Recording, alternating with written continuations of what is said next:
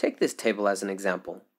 When creating a table, we often need to use the slash header to display the title name. So how can we make a slash header?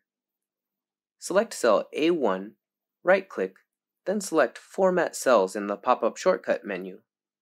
We can also use the shortcut key Ctrl+1, then select Border in the Format Cells dialog box. Now select the slash shape icon in the border preview area and click OK. Now enter Subject in cell A1.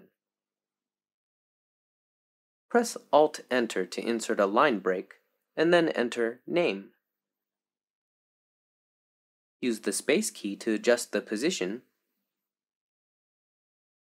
Now it's done.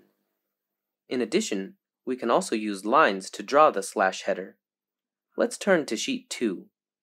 First, lay out the content in cell A1, then click the Insert tab.